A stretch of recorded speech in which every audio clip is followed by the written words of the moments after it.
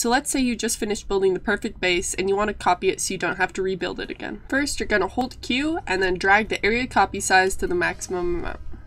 Then you're going to hold Shift and right click.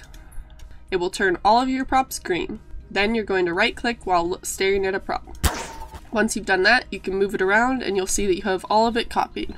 Then you'll hold Q and right click on the folder and click Save. You can save that as whatever.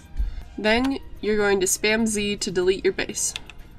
Then you'll hold Q, open the advanced duplicator, open the one you just saved, and it'll ghost it again. Then all you have to do is check paste at original position,